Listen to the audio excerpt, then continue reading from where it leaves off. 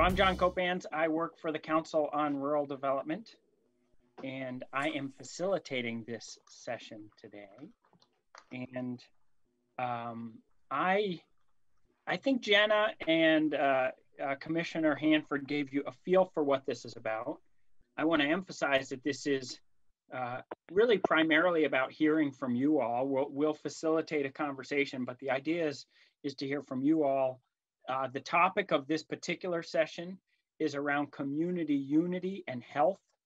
So hopefully you've come to the right room. If not, I can help you find, I can give you directions to another virtual room. But you know, as we get started in this conversation, one thing that I sort of reflect on is that what is different about this particular, I guess, challenge of COVID-19 is that it's got a different time scale than a typical disaster, right? We think about weather disasters where there's an incident and then there's the response and the recovery.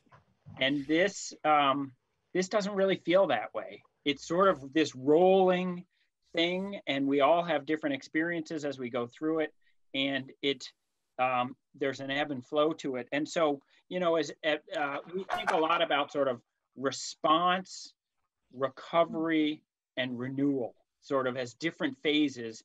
And I think the reality of this time is that we're kind of in all of that at the same time, right? We're responding to immediate needs because there's a lot of Vermonters really struggling to meet their immediate needs. And so we're in that response phase of making sure people have a roof over their head, that they're healthy, that they've got food on the table, and those basic needs. There's that response. Then there's the recovery of like, how do we get back to quote unquote normal? And then we think about renewal, which is what does Vermont's future look like? And in fact, does this challenging moment provide some opportunity to create a new future for our communities and our state? So it's sort of, so this conversation, I guess part of why I say that as we get started is I'm giving you all permission, not that I need to cover all of that.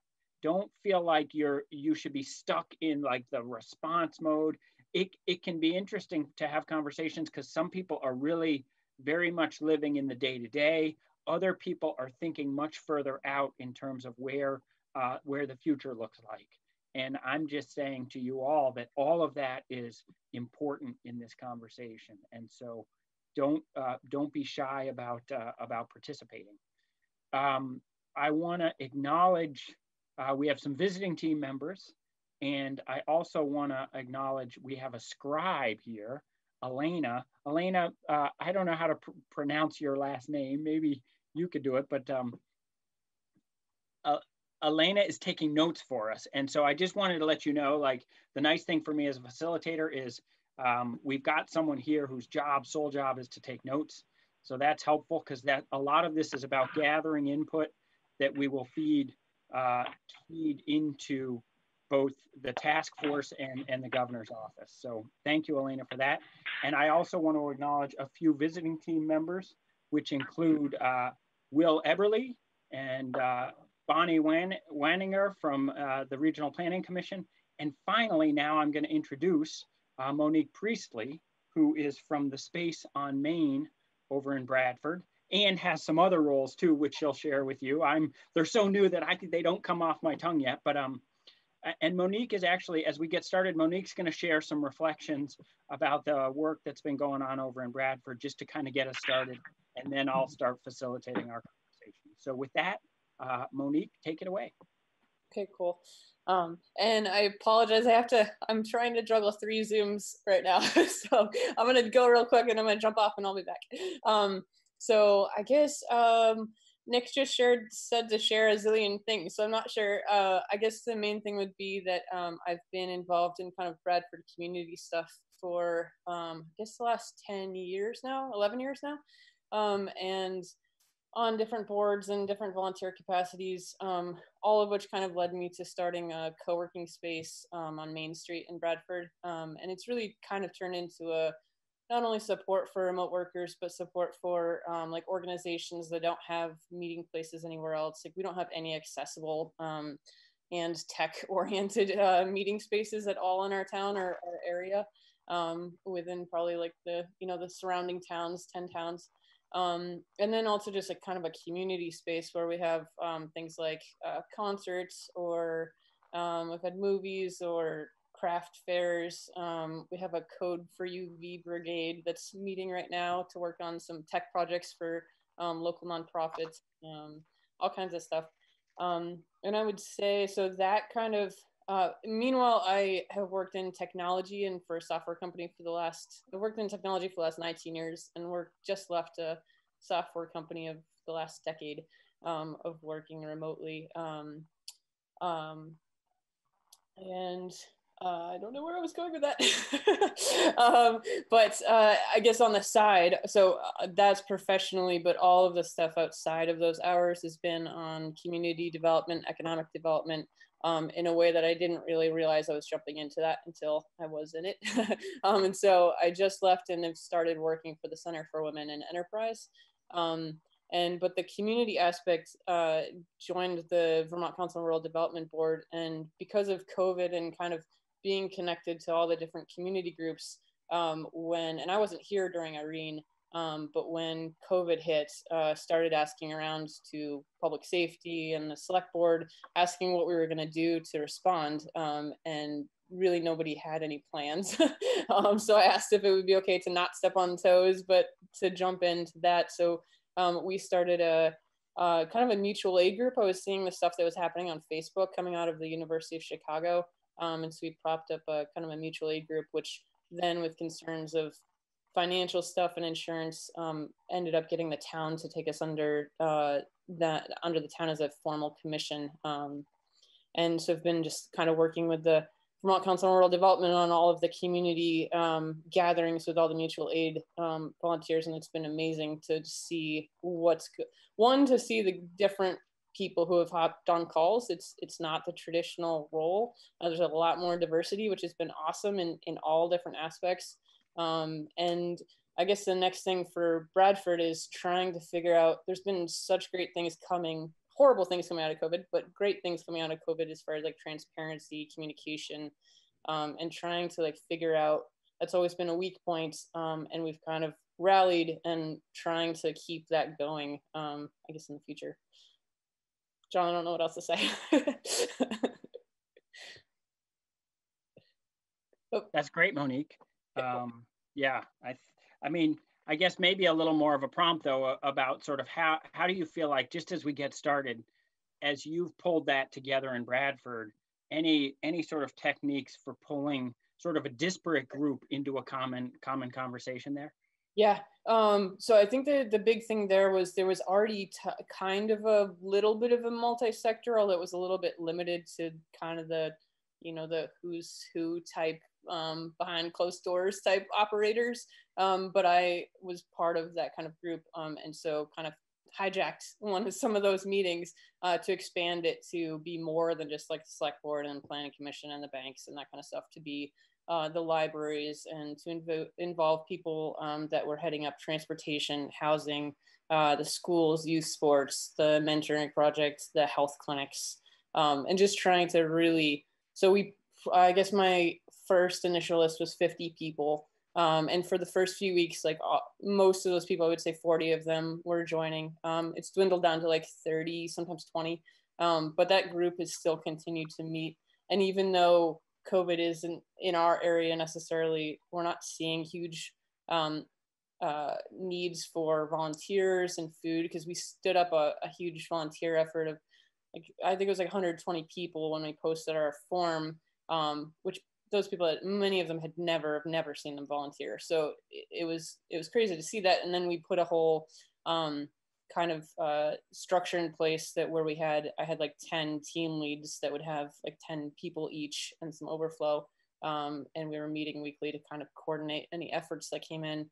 I used a lot of my software background to stand up like support ticket systems to funnel support requests, needs for requests for help. But we still are meeting every other week for the kind of the Bradford Resilience Group. And even though there's not necessarily a lot of needs going on, it's the first, like I would say, it's the first ongoing kind of like space that people from all these sectors are still listening to each other. They're still joining the call. There's still, like, new people are sharing, like the librarian is sharing things that I'm sure a majority of the group has never really kept tabs on. The same with the select board. So it's been, they've all, each week I ask, do we still need to meet every other week, or should we change it to less? But each week they still want to keep doing it because it's still really the only forum that they've all come together in one spot to support each other. So I'm hopeful that that will keep going. That's great. Super. Thanks, Monique. And I know you have to juggle, so feel okay, free. I'll stay for a little bit. I'll jump and come back. So I want to just kind of go over quickly our agenda so you all know what to expect here. So again, sort of the theme for this conversation is around community, unity, and health. And I would think of those terms as broadly and as flexibly as you want. Like nothing is off limits in this conversation. And I think what we'll do is we'll open up thinking about what are some challenges in that area. And maybe those are challenges given the current circumstances and the pandemic, or maybe those are more long range challenges. What do you want for your community in that area is the second agenda item. Are there promising practices, strategies, or programs emerging around this topic area? And then what are your ideas for additional action that's needed locally, regionally, or at the statewide level that addresses the challenges and works towards accessible and equitable recovery and renewal? And then finally, at the very end of the conversation, I'm going to give a chance for our visiting team, Will and Bonnie and Monique, to share a few reflections as we bring things to a close. And Elena too, if you want, I'll give you the option as well. So with that, as we think about community unity and what and health in central Vermont, let's say, what do you feel like are some obstacles? What's holding you back? What are some challenges in this area? And let me just say, in terms of a facilitator, feel free. We're a small enough group that if you just want to kind of unmute that, I can just kind of cue off of that. Like Denise, I think I saw you maybe getting ready to speak there. Feel free to wave your hand at me if you want to speak. Oh, maybe not. No. I just had to get on my phone instead of my computer. That's all. Oh, I gotcha. So maybe I'm not muted. So anyone who wants to speak, just kind of unmute and you can kind of wave to me, or if you feel the need to sort of raise your hand, there's a way to do that as well in Zoom, but I don't think we'll have to do that. So what are some challenges in terms of community unity and health?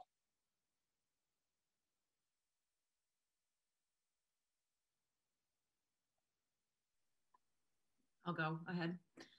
Great. My name's Ray. I live in Plainfield, and I think from kind of a health perspective, I mean, because it's not that services necessarily aren't available, but people who may have underlying health conditions, like I don't think resources aren't as accessible, appointments aren't as accessible. So I think people are not taking, like, people are needing to deal with the immediate, and so being able to, I mean, just overall deal with anxiety, especially if it's new for people. And then people with underlying health conditions, like doing prevention screenings, and it's just kind of falling by the wayside for some people. So I think there's just not a ability to be potentially as proactive about one's health overall. And then there's the whole compoundment of anxiety, and especially around youth. And what is really happening with youth, what's happening even just starting in the schools. My husband's a teacher, and just how traumatic it is for the students right now.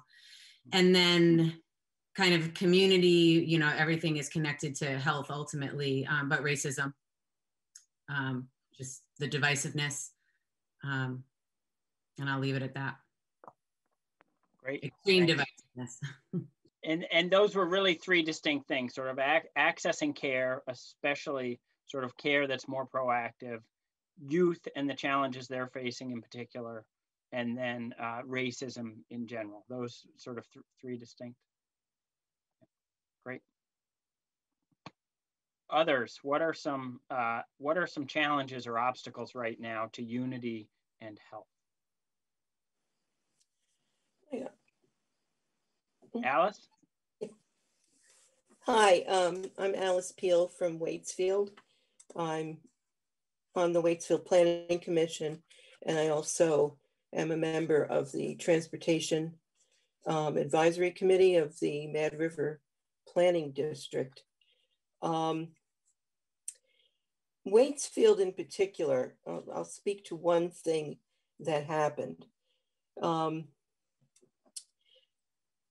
We went through a very contentious 2 weeks when the select boards were looking at issuing their own mandates for wear face masks in terms of going out shopping, etc. The towns of Warren and Fayston, which border us, their select boards issued a mandate that face masks were required in the towns. And then we got to Waitsfield, and I happened to be at the meeting of the Waitsfield Select Board for more of a planning commission update. And Waitsfield kind of blew up into a very contentious battle. The select board voted down, 3 members voted down a face mask mandate.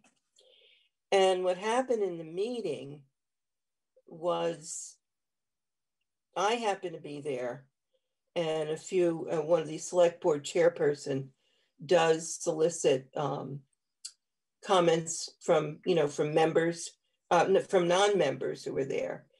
And it was very distressing to a number of us who cited our particular compromised health situations and how this worried us. So 2 weeks into this, the select board came back again and I guess it was a week later, they called a special meeting on mandating face masks. And this was all before the governor issued the statewide mandate. And what happened in the meeting was a myriad of anti-vaxxers, face mask wearers, specific medical professionals, specific scientists who gave, real COVID data. And it was a contentious, crazy meeting with a lot of follow-up in the newspaper, a lot of follow-up on Front Porch Forum that got nasty, contentious, politically charged. And then the governor issued his mask mandate, and that all kind of went beside the wayside. But I see more of a healing thing that happened from that. From that contentious meeting came a group that is put together, a group called Mad Cares, meaning the Mad River Valley Cares. And what they're doing now are webinars and programs on Mad River Valley television to give people, advertise it, give people medical professional information, allow questions, talk about things that the towns have done well and are going well, answer questions about the schools. Our big hot topic right now and our point of fear and tension would be the schools. But this small group came together and realized that they needed to do it from those contentious meetings. And now you're starting to see signs pop up, people saying, gee, you really got to listen to this.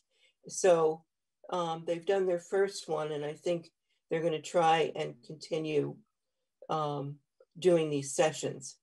And I think that's out of something that was really divisive has become kind of a healing and a forum for people to be able to tell their personal stories, to get public health professionals and doctors and nurses and business people, people who own restaurants, to get their perspective on their fears and needs.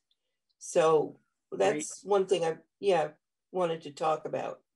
Thanks, Alice. That's a powerful narrative with some tough points and some encouraging points. Thank you.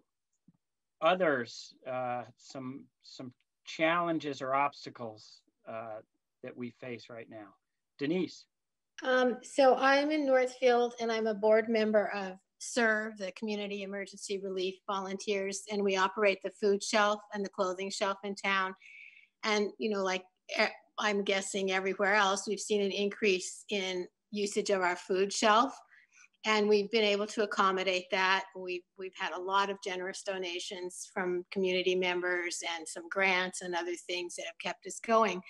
But one of our big things now is as the weather gets colder, because we have a very small facility and we actually had to move operations outside to deliver food to clients when they came to pick it up.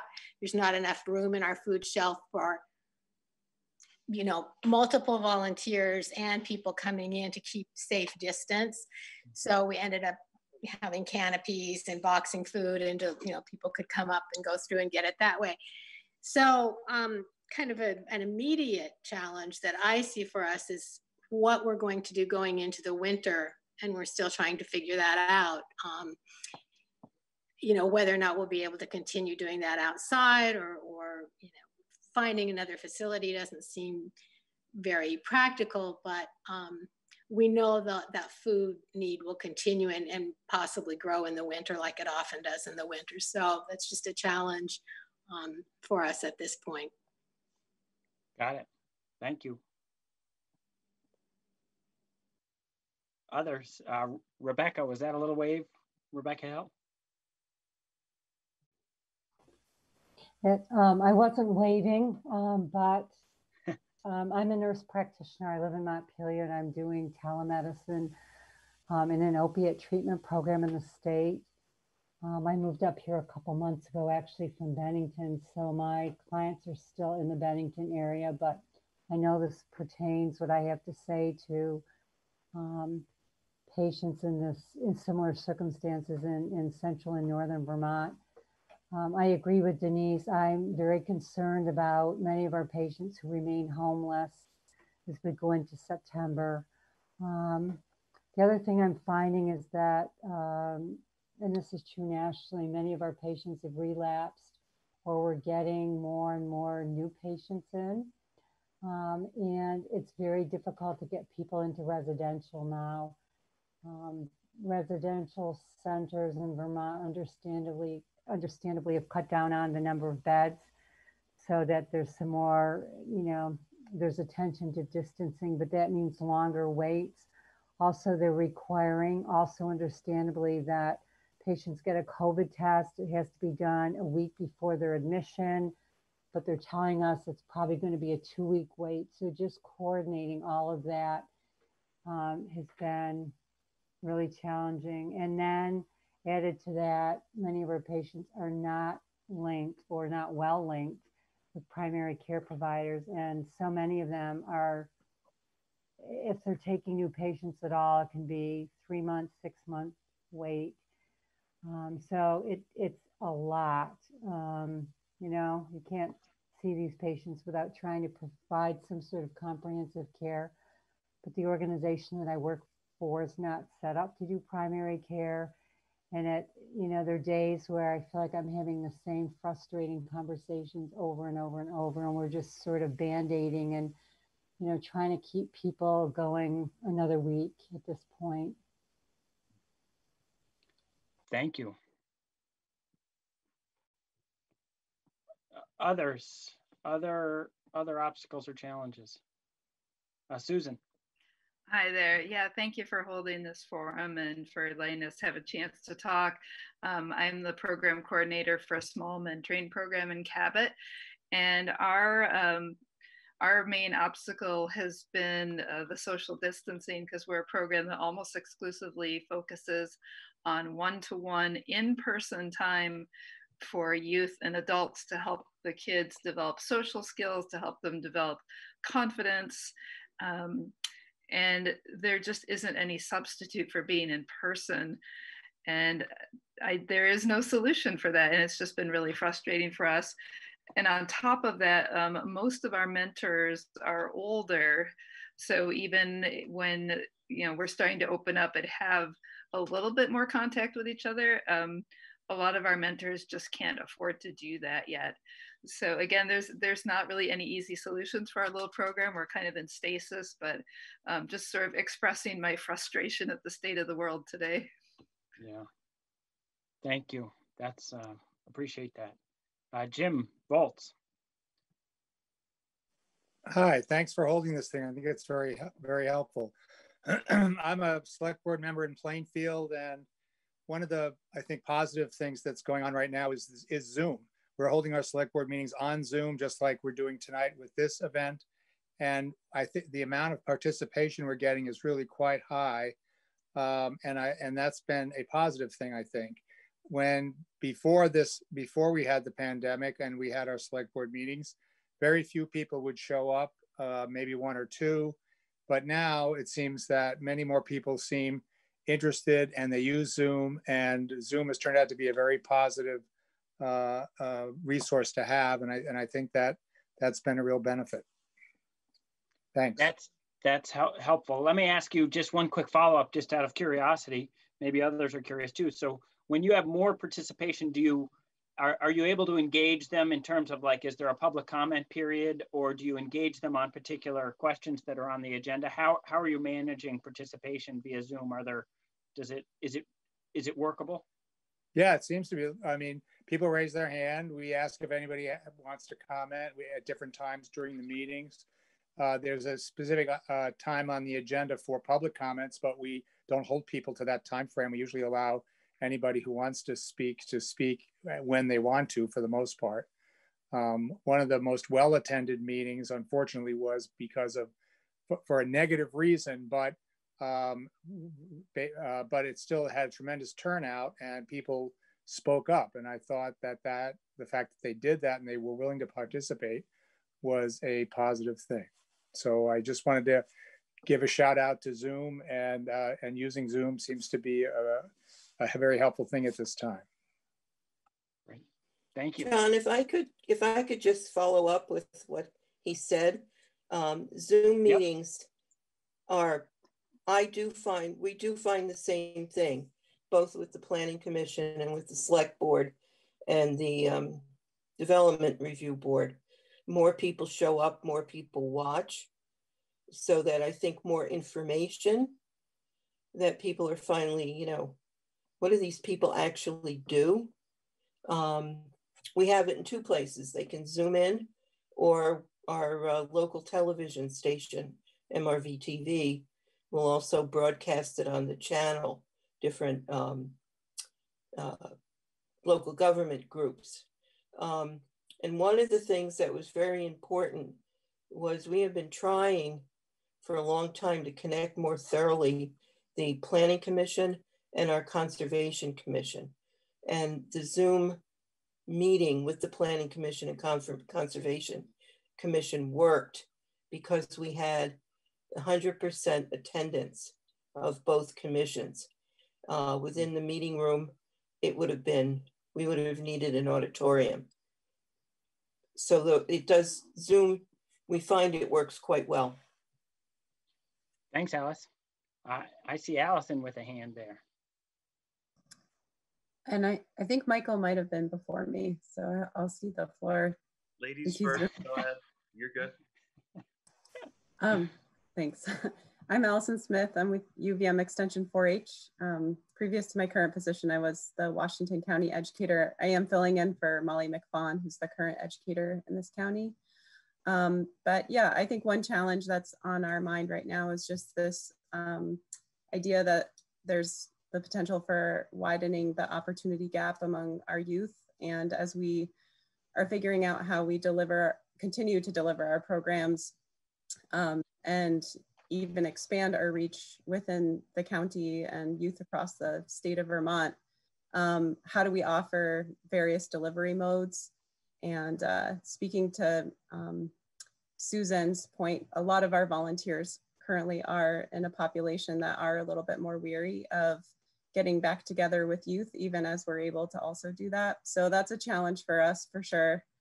And then to echo what Ray said about mental health and trauma among youth, and how do we continue to connect people intergenerationally right now, I think is really important, so that youth feel supported, but also that you know, our older folks too feel like they still have connection with the youth in their communities, because that's been something really central to 4-H, and I see that being lost a little bit right now.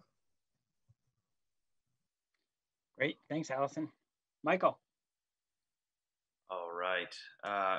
Good evening, everyone. Mike Rama. I am representing Down Street Housing Community Development, and I am also a resident of Northfield. I've got two pain areas or problematic areas. One, I'm sure you have all thought about, and that's the mental health of our neighbors and isolation. And I'm particularly thinking of those who are, you know, deemed most vulnerable at this time. And I'll share, boy, it was about mid-April, and I was a colleague of an associate at Capstone Community Action mentioned that they reached out to about 120 seniors just to like touch base and like, how are you doing? And food, you know, what do you need for food? And they reported that majority of those seniors, so well over 100, that was the first outreach they had got and received. And that was a month into the shutdown. So I think that just paints a really bright picture that we've got a lot of gaps in terms of connection within our community for a lot of our neighbors who are living alone. So I think it's an essential area, especially, and Rebecca mentioned that we're heading into winter, which forget about going outside. So I think that's a big piece. And another one that's been on my mind since the get-go of all this is, and it's not probably just on the county level. I mean, I think you can run up the flagpole on a national level too. But there's been a lot of chatter and suggestions about wearing face masks and physically distancing, which is great. But there hasn't been a lot of chatter about how do you boost your immune system during a state of you know, a respiratory and health crisis. You know, take vitamin D and try to get your heart pumping a little bit for as much as you can do in a day. And so I think there can be more guidance, particularly from a state level on that, to just give people some more tips on how to boost the best defense they have against this thing, which is their very own immune system, which, you know, it's kind of like a muscle. You got to work at it. So I think those are two areas of problems, but also opportunities. Thanks, John. Thanks, Mike. All right, I'm going to actually shift gears a bit, and now, and feel free if I'm skipping over you and you want to come back to that the obstacles piece, feel free to. But how about what might a vision be in these areas in terms of, like, what does, if things are working well in terms of community unity and health, what does that vision look like for you all?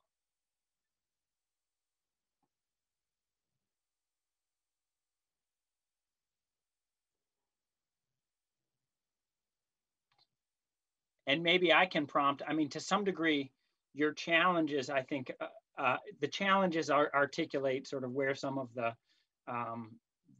potential is. So, you know, Mike, what you just said about people in isolation. It seems to me that communities where people are connected to each other, whether that's connected to neighbors or other caregivers or others in their community who are sort of looking out for them. That's, I would imagine, something that we are all holding right now, is how are we, what is that interconnectedness? What is that sort of web that that makes sure that no one falls through the cracks, and that when people are in need, that need is being met by others in the community. I'd like to add on to that. It's like the word that comes to mind is matchmaking, and it's not the best word. It's just like how there's so many people that have different resources. Like, so say you take kids, but the only people who can support kids right now are like within the school system. But there's a lot of people who could be supporting kids in other ways that's not through necessarily the school system. Or you take health and kind of supporting people with, you know, immunity boosting or anxiety, or, and they may not be in the health profession, but they're available to offer supports. Like, how do we match some of these people? Because it's not just, you know, elderly folks that are alone and living alone. There's a lot of people who are alone, who haven't grown up in these communities and don't have a network of people. And if they're not in a really robust community where there's a lot of free-flowing information, I mean, Plainfield as an example for me is how do you really connect with people without putting something out on front porch forum that's like, I need this, or I offer this, like something that's more integrated about being able to kind of match deliberate and intentional relationship building a kind of across the place. And then how does that ultimately help with this kind of this political divisiveness of being able to be friends and engage with people who are not in your immediate pod of like-minded kind of folks. So not a solution, but building on that, and something that's organized and accessible. Can you hear me? Yep, loud and clear. Go for it. Okay, great. This is Almy Landauer. I'm the library director in Waterbury, and I'll just offer something that we did in this town in response to the previous comments. Sort of towards the beginning of COVID, we put together a group, like one of our earlier speakers from, I think it was Bradford. We put together a group, you know, called Waterbury COVID, and we have conference calls that start every week, then every other week, et cetera. And one of our projects was to put together something called Waterbury Cares, and it was exactly what the previous person was talking about. We created a Google form and also a paper version of it that we tried to distribute, although that was challenging, for people to sign up if they wanted to volunteer to help folks in their town in our town who needed some support, whether it was doing grocery shopping, picking up prescriptions from the pharmacy, cutting somebody's lawn, just doing phone call check-ins, maybe help with childcare. We had a whole list of things, and then a sort of an other, you know, what other needs do you have? And on the flip side, we had the same kind of questions for people who, so we had the questions for people who needed the assistance and questions for people who could offer some assistance. And then we dumped that data into a Google spreadsheet, and I am one of the people who do the matchmaking. So we check it every day.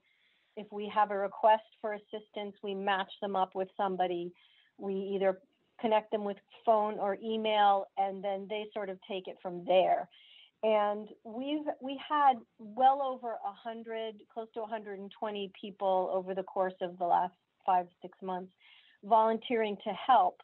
We've had many less than that asking for help, but the ones that we did match up, it seemed to have worked really well. And we haven't been doing a lot of follow-up yet with, you know, having any statistics about did this relationship end up being ongoing and those kinds of things.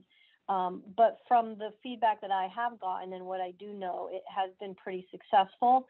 It very much, dwindled as the months went on, and we weren't sure. What we were hoping was that was because a lot of people were already getting help from friends and neighbors in the community and didn't need to reach out to this sort of more anonymous, if you will, offer. So we're certainly not the only community doing that. We got the idea from somebody else. So the resources are out there to share, and if any community is interested in getting it set up, there's already materials. You don't have to start from scratch. So, and I don't know how to mute myself again. I'm on my phone. Is it still *6? I don't know that, but I have the power to mute, so I'll go ahead and do it for you. Mute me. I'm done. Thank you. Others articulate, and this can merge with a little bit with some of our other agenda items here, which is, what's the vision and what are some ideas for addressing community unity and community health, or health of individuals in the community. Hi. Go for it. This is Bern. I'm in Barrie, and a group of people got together and called themselves Barrie Mutual Aid in March, and we found a website, recovers.org, that Waterbury actually used during Irene, and it's not perfect. And then we found that there were a lot of people who didn't have internet, and so we got a telephone number. And what the person from Waterbury said has happened with us. There are still people who are grocery shopping for elders, or people without cars, with single parents with little kids. We have one-time calls, and we look through the database that we've collected through Recovers, and try to find the volunteers that might be a good match or are available. We started doing monthly service to people who can use the Veggie Van Go. We've helped people with just a long list of things. We haven't been doing lawn mowing, and we don't have money. Sometimes people have just needed somebody to talk over their issues or their problems with, and help them locate the correct resources, or where do we get paperwork to file our taxes. So it's been extremely varied, and we've served people from Middlesex, Williamstown, Barrie City, Barrie Town, Berlin. It really doesn't matter because we're mostly on the phone. And then volunteers do the in-person services. And so I'm really excited that the outcome of this for me has been that people have long-term relationships with other people in a part of the community that they would never have connected. I just wish that there was a way that we were more like at the library, or that our city council had taken us more under wing as making it easy for people to find. But we get referrals from the Family Center of Washington County, from the Council on Aging. 211 has us listed. So I find that being really terrific.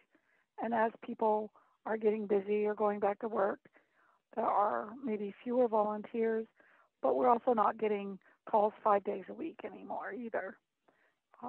So that's why I came on this call, because for me, it is about having community. And in Barrie, I don't know what it is about Barrie, but Barrie had so many groups of people, immigrants coming to work in the granite industry, and I think that may be a part of why there are all the clubs, the Canadian Club, the Mutual, the Elks, the Rotary. And so all those people have also taken on jobs in the city. The Rotary Club's been doing cleanup and helping the gardening center, the garden club, to do gardening. And so there are things that sort of have fallen by the wayside that the clubs seem to have picked up. But there's not a unifying place for everybody to get together, an umbrella. And that's something that would be nice to have without us all having to be, personally, I get really tired from the meetings there because of my brain. It's hard for me to stay attending for a long time. So that's why I'm just using my phone. It's easier for me like this. So that's what I'd like to see more of. And one thing I've noticed is that I've been getting more calls from people who have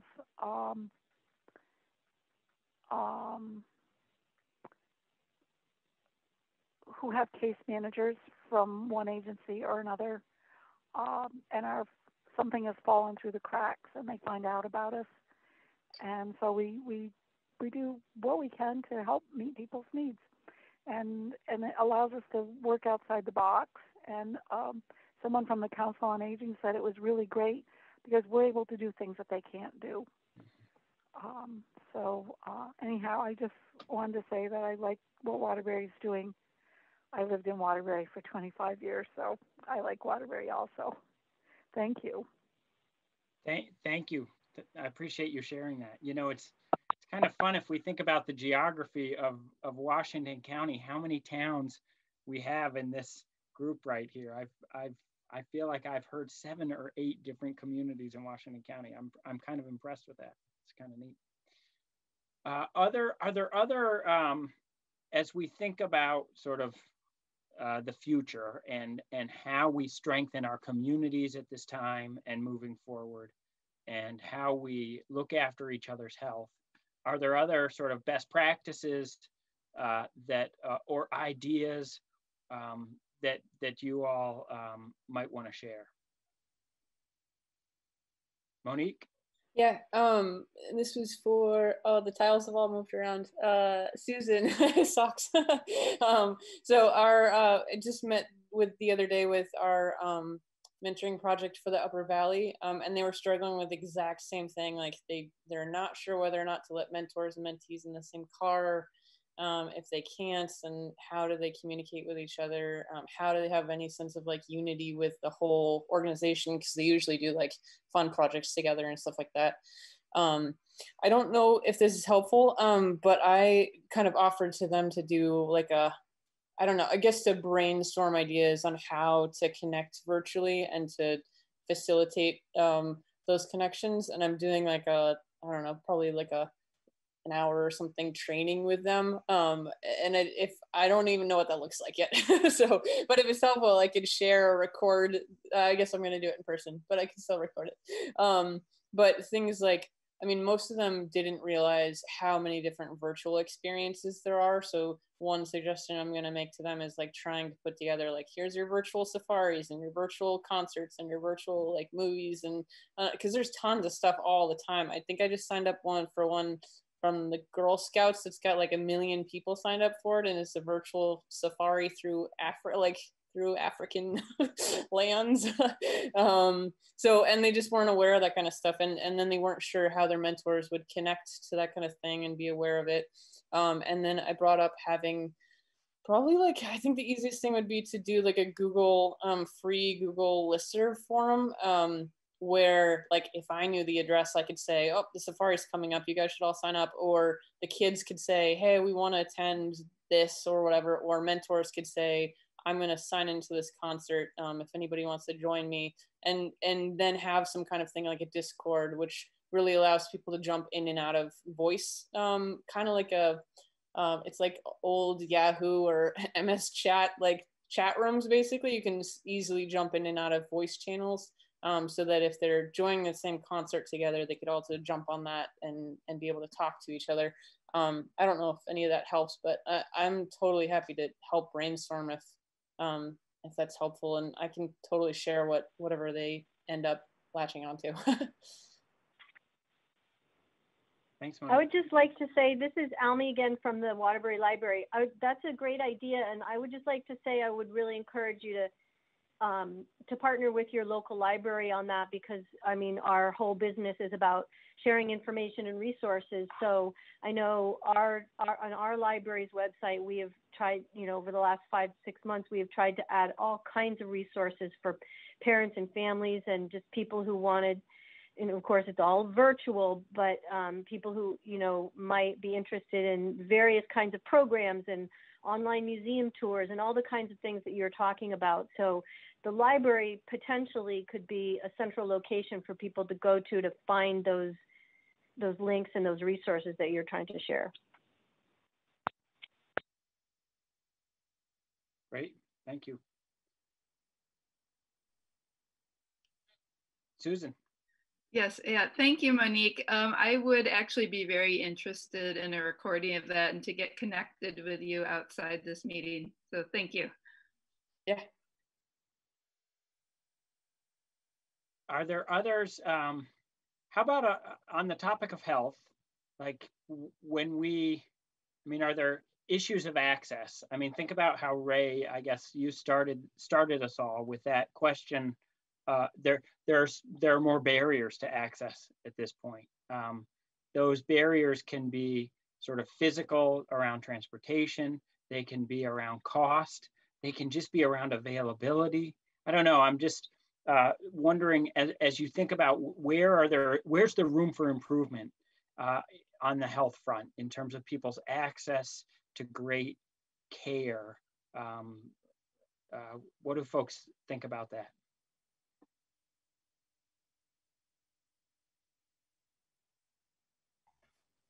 My experience is that probably the biggest barrier is the availability. Primary care providers are leaving. You know, there's an article, I think it was in the Times sometime this week, because it's just proven to be so difficult and so stressful, particularly if they're in an older age category. This has been the thing that's really, in their minds, forced them to retire. I don't know what it's like, primary care here. With moving here a couple months ago, I did call a primary care group in Stowe, and I got what the answer that I expected, which is fill out the paperwork. If nothing is really pressing with your health, and I'm lucky that it's not, we've got your paperwork, but we have absolutely no idea when we'll be able to bring you in and actually meet you. So I don't know. I don't have any answers about increasing access in terms of the availability piece. It's dire though. Down in Bennington, as they say, those are the patients I'm still working with. They're going to urgent care and the ER for things that, you know, in those two places should not be seeing ankle sprains and sore throats and that sort of thing. I don't know what it's like in Montpelier, if it's the same. I think it's quite a huge problem around Vermont and probably around most places in the country right now, primary care access. I think there's coordination efforts. So when different volunteers and people in the communities are the ones that are holding the space for, say, the mutual aid pieces, and this is what I was trying to kind of get at before, is it's not like an immediate response to like the immediate needs right now. It's a coordination of resources that goes beyond just what's happening in one town. And then, you know, that links in with money. And, you know, how can the information be communicated in a way that is accessible to the people receiving it? So people who really need help are, I think, being able to, for some part, find that help or make a phone call. But there's so many people that need help that don't necessarily, it's not an immediate need, and it's not easily available. There's not, you know, it takes money to create a website, and then who's going to be able to create that can coalesce all of the information and all of the resources in a way that is easy to reach and reach out and understand. And I'm not talking about kind of 2-on-1 with that immediate piece. It's just this coordination between communities, because there's a lot of kind of insular in the different communities, and it sees something like VCRD, like how is there more statewide weaving, especially now that technology is going to continue to move and improve, so that there is kind of this more collective approach to being able to tap in, tap out, in a way that's coordinated across communities, and that doesn't have to just be, that can build upon the kind of the mutual aid pieces that have started in different places, and like get to a place like what Alice was saying in her story, you know, to be able to bring people together with conversations and holding space for kind of not the immediate needs, but this bigger information sharing. And it's shared resources, and it's difficult when there's multiple nonprofits, multiple organizations, limited money pools, and so many different efforts working, not unintentionally, not intentional together. There's just a lot of different small coordinated efforts. How can that be made to be a more robust statewide coordination, you know, that kind of moves outside of each town and spreads to the county, and it just takes a lot of resources, and being able to ultimately communicate the information in the way that people receive the information. There's a lot of resources available, but people don't know about it, and it's not because it's not anyone's fault. It's just that communication kind of mechanism hasn't really wasn't in place before COVID. And so how can this be kind of the opportunity to really I mean, it exists in multiple industries. And how can this be an opportunity to build that, you know, when the organizations kind of merge and become more than one, and just kind of a bigger framework to be able to meet more than the immediate needs, but kind of this long-term needs that people are going to need in this changing time. Great. Thank you. I think Ray, you make a really good point here. One of the things we also saw here in the Mad River Valley, so I'm Waitsfield, but if you think of the Mad River Valley, there are 3 towns that cooperate with each other for resources. And the select boards decided on one emergency manager coordinator. But what wound up happening was tensions and potential pitfalls in small groups that, you know, they had the best intentions at heart, but they also need guidance from the state, from the Department of Mental Health, from the Department of Health, and from the Department of Mental Health, and the local emergency coordinator, to make sure that what they're doing also was following safe practices. And having people understand that we didn't really need 200 volunteers right off the bat. What they needed to do was get a list of volunteers, coordinate that with the emergency manager, who was quite good, and then be able to distribute services and kinds of services, like, you know, do we need transportation? Do we need, he coordinated out there with his wife getting food delivered. And we knew the services that already existed here that he could then contact and say, here's my new list of who needs this, who needs rides to doctor's appointments, and coordinate that, because we do have our own senior and resident dedicated car for doctor's trips. But what we found was, if there were a lot of little rogue groups going on that didn't know about each other, not only were you just duplicating services, but on top of that, were you following safe practices in a pandemic? So we kept trying to funnel it to one source, and it didn't work. Also, one of the things that was very good about the Mad Care group as they started their education series is they invited a public health professional, local nurses and practitioners, business owners, especially restaurants and their challenges. And they invited 2 students from Harwood High School to discuss what their concerns were about COVID and going back to school.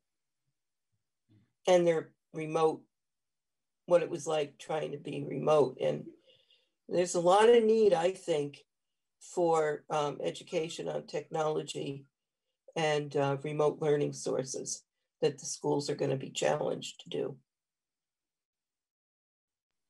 So yeah, Thanks, it's going to take Alex. a lot of state aid. Yeah. Yeah. Every now and then, so, you know, we go through the exercise of trying to mapping all of the various sort of organizations and the geography that they cover. And your head, it starts spinning really quickly when you think about school districts and all of the different layers and the complexity of trying to organize with all of those different layers. And how do we impose, how do we respect that and honor that while also imposing some order? It's a conundrum, I think. So, but yeah, it's important. So I'm also concerned about people who don't use technology and how they get information, because it seems like we talk a lot about the technology piece, but there is a group of people who aren't going to be in that kind of mode, whether it's they're older and they aren't going to learn to use a computer, they don't have good broadband access. So I'm concerned about how we reach those people with information about resources in some way that's comprehensive enough and current information. And I think that's where maybe a larger, like a municipality or the state could play a role in helping spread the word, whether it's just even something as simple as some kind of a mailing to everyone about 211. I think that's probably a service that people are unfamiliar with, that a lot of times could be a solution for them if they just even had access to calling the 211 helpline and being able to connect with someone there, than to get there to go into whatever other organization or agency that needs to address their actual issues. So I don't quite know the answer to it, but again, I just think that that's a population that we need to remember still exists out there, and it's going to be with us for quite a while. Yeah, Monique, go for it. I was gonna say, I think during the COVID thing, when we had like the mutual aid calls, I think a lot of towns tried to do that. Like for Bradford, I put together basically like a 1-page letter that had like 211, the super basic mental health and medical health resources, food shelf hours, and then we have like a web page on our town website that just has all the other, like everything else we could think of. That's expensive, but I don't know in the interim of the state doing anything like that. I know us and pretty much every surrounding town ended up doing something similar. We put extra copies at the town offices, the libraries, and at the supermarket.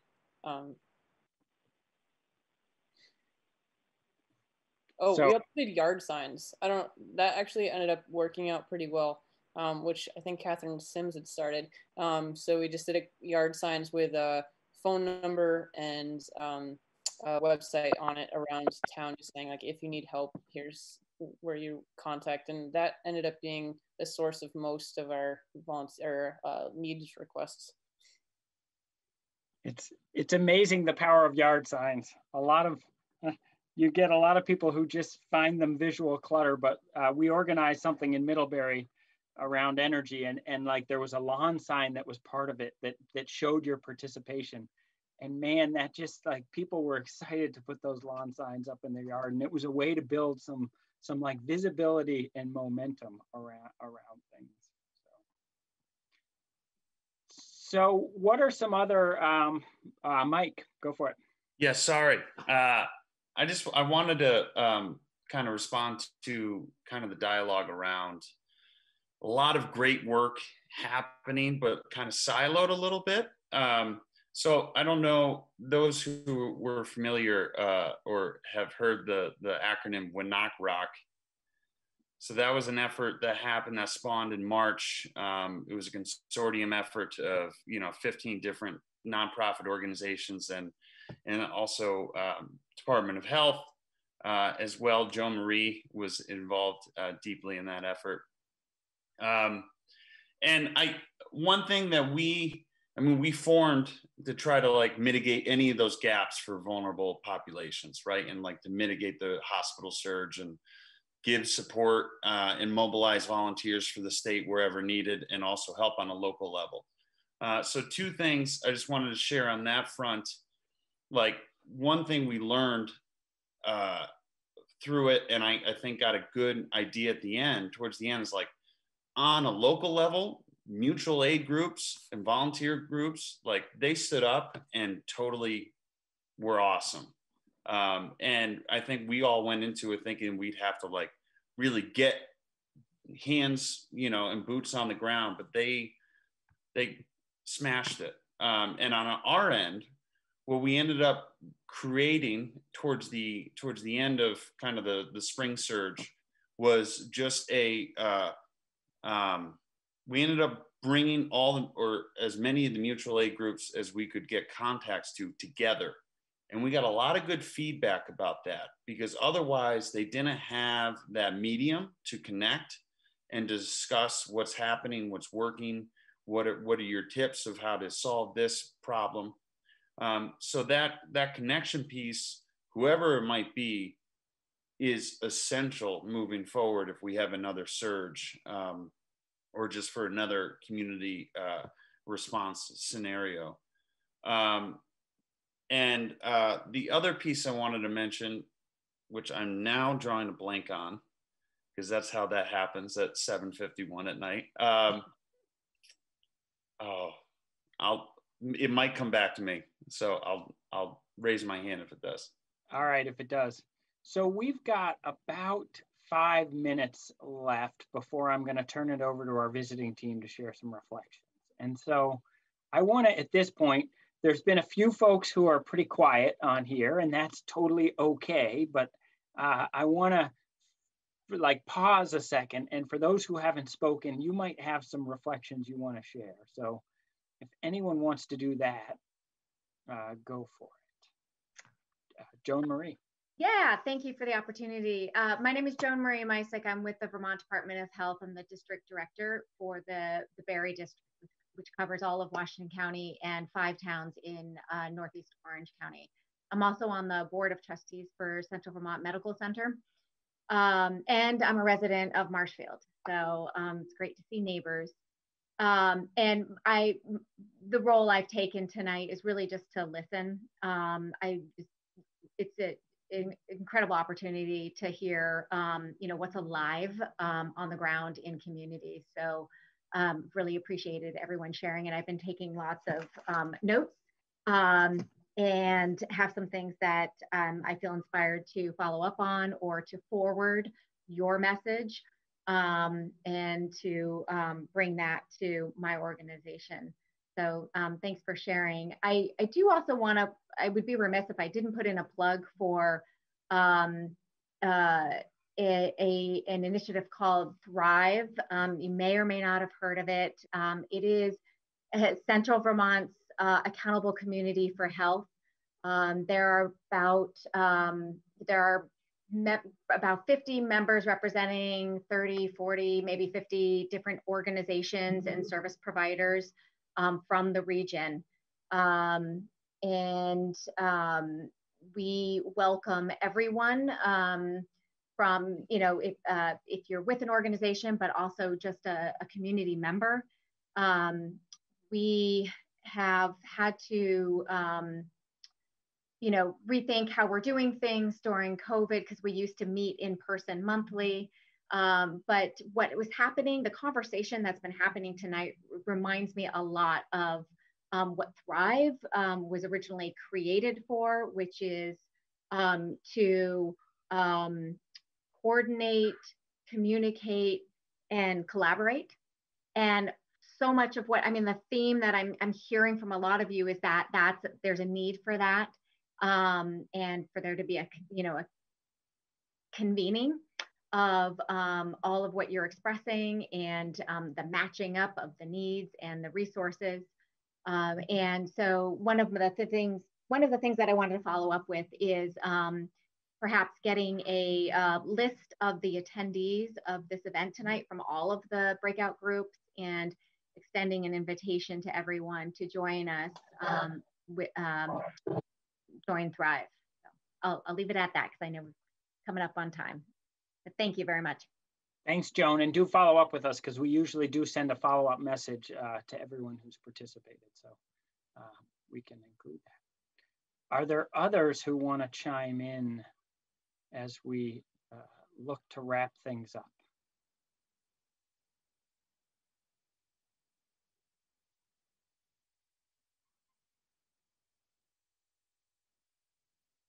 All right. It's like, how long can we go with the awkward silence? It's Well, this is Jim Volz. I'd chime in. There we go. Hey, Jim. Hi. I just want to thank you for doing this event. I thought it was really useful, and I really appreciated all the comments that everybody made. And I thought many of them were very helpful and enlightening. And so I just want to thank you and everyone who participated. Thank you. Well, let's, at this point, I'm going to call on our visiting team to share some reflections. Will and Bonnie have been so patient. Our visiting team is under some pretty strict direction to be listeners, and look, they've done well in that department. So, Will, how about if you go first, if you're up for it? Sure thing, John. Thank you. Just a couple of shout outs to start. Obviously, be remiss not mentioning the phenomenal leadership from VDH in the time of pandemic. So thank you so much, Jo Marie and Debbie Sanguinetti and all of VDH. Additionally, I see some representation from the Northfield Mutual Aid group, as well as SERV, and just various, Down Street, of course, in the building. So thank you, Mike, Knock Rock, Thrive, etc. Great to see so many friendly faces. So we're talking about unity and we're talking about health. And the thing that's really occurring to me more than anything is that we've created a lot of ways to provide help during the pandemic, but we have not necessarily made as much gain as I'd like to see on the ease of just asking for help itself, the destigmatization of the act of a person saying, you know what, things are really bad and I really have gotten to the point where I do actually need to reach out. And just a small story to reinforce that is particularly poignant for me. So, in my position within AHS, I'm often called with these seemingly hopeless situations where things have gotten incredibly bad and people don't really know what to do. That happened pretty recently during the pandemic. And generally the case was that a single mother had a home which was on the precipice of going to tax sale. And I got this email on a Tuesday, and the tax sale was going to be on a Thursday, in fact, 2 days after that same Tuesday. So the person didn't reach out when they owed $1,000. They didn't owe, $2,000 when they reached out. They didn't reach out when it was $3,000. They reached out when their home was going to tax sale and they had 2 days left. And that is not at all an outlier type of situation. So I just wanted to kind of reinforce for the community, affiliations and members on this call that as much as it's critical that we continue to convene resources, to planfully tie them together, to avoid duplication, to target gaps, it's also, in my mind, equally critical that we normalize the prospect of just asking for help, making it acceptable to say that, that is something that anybody could need at any point, and that is totally okay. Kind of following that riff a little bit more, this is a moment in time where I think it behooves us to really focus super locally. So we've talked about the role of mutual aid groups. I think there are a lot of people in our communities who are particularly vulnerable in this moment in time. And it's very powerful for those among us who have some, political capital, resources, connection to large networks, et cetera, to really look out for people in our midst who not only have things like tax sales looming on them, but may not have, winter clothes or food or just even very basic things. That said, when we talk about unity, it occurs to me that for some, this has become a polarizing time where there's sort of this fractious view of the pandemic itself and what the response should be and what the role of people should be. But really, the opportunity before us is to rally as communities and really ensure that everybody in our midst has not just the basic elements of survival, but a real opportunity to thrive and to have a healthy and happy life. So with that, the final thing I'll say is on the health front, while there are tremendous obstacles, we've also seen tremendous innovation in this time of pandemic. Instantly, we had a shift from many households around the state being homeless and very precariously housed to a situation where, as we deaggregated the shelters and needed to spread, to reduce the spread of the pandemic, we were able to provide emergency shelter actually to basically every known homeless individual and household in the entire state instantly. So that goal of ending homelessness for a very short period of time was fully realized. Subsequently, in very short shrift, we were able to actually deploy a number of food programs that had a totally different delivery model where you didn't have to do an intake. You didn't have to go to, an environment that might be stigmatizing. You simply drove your car up and got it filled up with food and then drove away. So those represent tremendous innovation. We're able to eliminate a lot of the transportation barrier of services to allow people to just simply call in and maybe text a picture of some documentation needed to get into a program. So the reason that I mention those things is that they all have everything to do with the social determinants of health and this notion that a person really does need to be well housed, to have adequate transportation, to be sufficiently connected to a community, et cetera, to enjoy physical health as well. And I don't want us to lose sight of the innovations that we have realized in this time as we move forward in a recovery effort. And perhaps this has become cliche at this point, but I think it is paramount that we don't just aspire to go to where we were prior to the pandemic, but we really use the innovation and the tenacity that we've shown in this period of time to propel to an ever greater place than we ever saw before. Thank you, Will. That was well done. All right, on to Bonnie. I don't know if I can follow that. Nice job, Will. What struck me, I was looking up some things online today, and you guys were perfectly in alignment with what I found. I was looking at some disaster recovery things, and one of the things it mentioned was that communities that thrive in the recovery space do that because of social connectedness. So apart from the health that Will is talking about, it's about community resilience. And many of the things I heard here today were about the human to human connections that were made.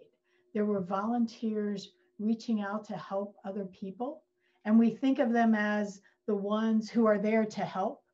They're reaching out to make those connections, individual one-on-one with a group of other either like-minded individuals or people who just may have needed that help.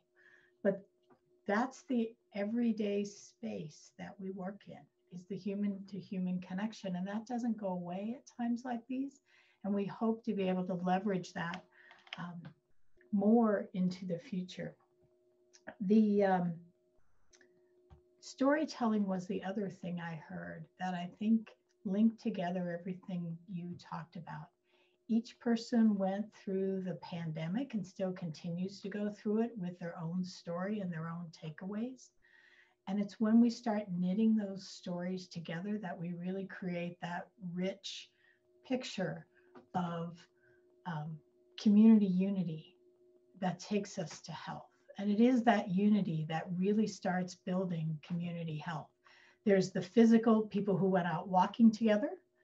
There are the people who stayed in their homes, both to protect themselves and other individuals, but who might have reached out by calling their family on Zoom, something they've never done before, using that method. Rather than a phone, you actually had a picture.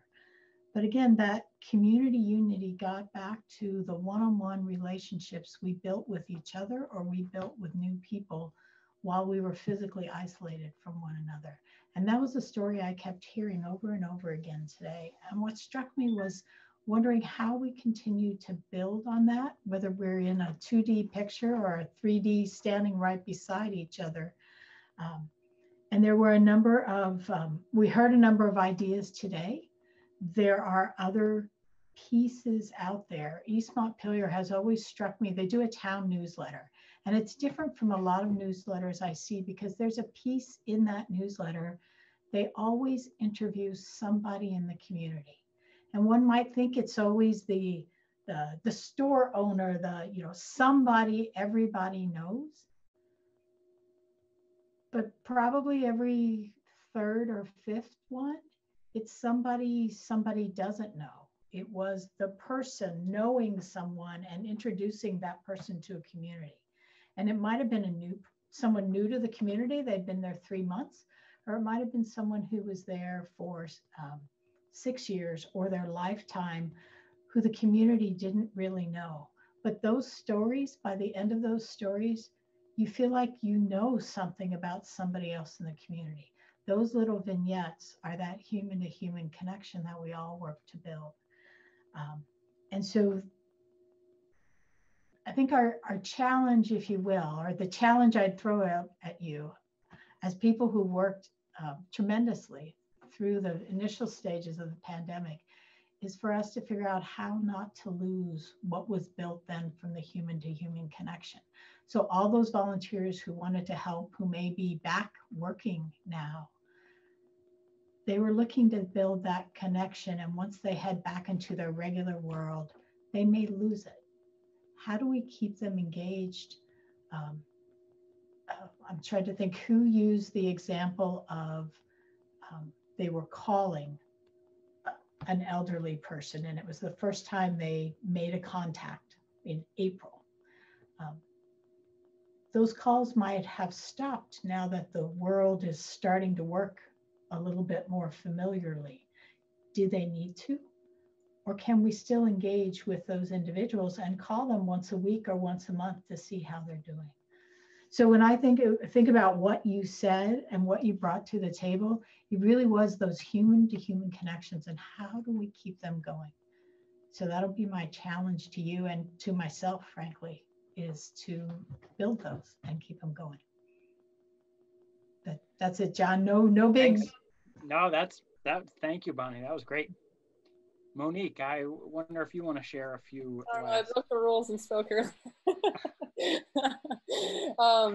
I don't think I can follow that up. I would say, I guess the only thing I would add is just that this stuff all takes time, and that I know I feel like I'm way behind all the time on a lot of this stuff. And I noticed during COVID, there would be times where the beginning, I just dove in and was just doing all of the volunteer stuff, and it was great. And then other times where I just needed to not do anything. And that I just think trying to just be aware be aware of what your energy levels are and being okay. And that's a super hard thing for everybody. And I guess I would just say be easy on yourself and give yourself that. Thanks, Monique. Elena, I said I'd give you a chance. You don't feel like you have to, but I don't know if you want to share any reflections as someone who's been listening carefully and taking some notes. I just think something that's interesting that I heard on the radio today, and it seems to be coming up, there's sort of this difference between sort of what's coming top down and what's coming between these sort of more egalitarian initiatives. And I think that that's something interesting. And even with how we organize and communicate in remote working or planning, just sort of how we think about where that power is coming from and how we communicate and coordinate through that. So I think it's interesting to hear different ways that that's happening, both with the state and mutual aid groups and how they relate. That's great. Thank you. And so now I get to bring us to a close. I'm going to paste into chat just a little technical thing, which is we have a closing session. I and the other facilitators have a challenge, which is to summarize our conversations and do a quick report back. So you don't want to miss it. I'm going to paste into the chat the link back to that closing session for anyone who needs it.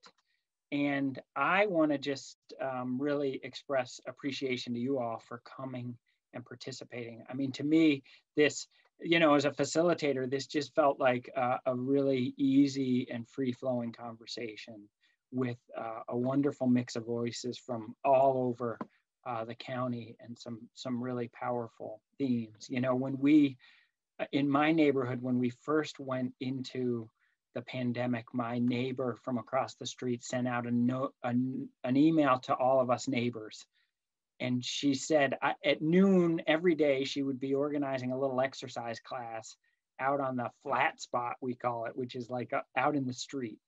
And that's been going on since March. And I'll be honest, I've participated once, but I have to say, as a non-participant in that, who gets to watch it out my window almost every day, it enriches my life to just have my neighbors out there sort of participating in something and looking after one another. And as I listen to sort of you all describe all that you're doing, there are those of us who participate and serve, and then there's all of those others in our community whose lives are better because of that, even if they're not on the giving end of that or on the receiving end. And I guess I'm inspired to think with you all, this inspires me to think about what do we do as a community to make our communities more fertile for that work, that collaboration, where we're looking after each other and where we seize the moment to do things for one another, because what we know is that just makes all of our lives, I think, that much better. So thank you for giving me that inspiration. And at this point, we're due back in the other room. So I'll release you. And yeah, I won't leave right away so that you all can click on that link. But thanks, everybody. Thank you.